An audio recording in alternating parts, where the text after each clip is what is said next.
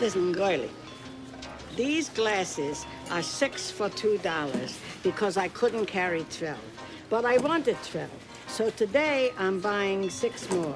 But you should only charge me $1.50 for that. It's all right. You can ask the manager. Frank, I need a price check. Man, old Jewish ladies will argue forever with a cashier about anything. These glasses... You get behind them in line, and you're gonna wait forever, man. Because I couldn't carry 12. So today... I mean, I'm a Yid myself, and women in my family are like that, but I never got used to it. I mean, I may be cheap, but I got limits, man. Let me explain one more time.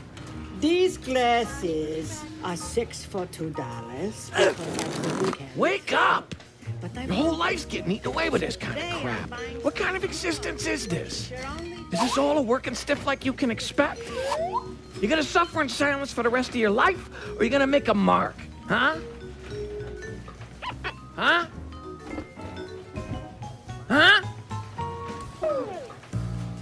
Okay, I have the money right here. Even money, $1.50. You don't even have to open the cash register. Even change and deal.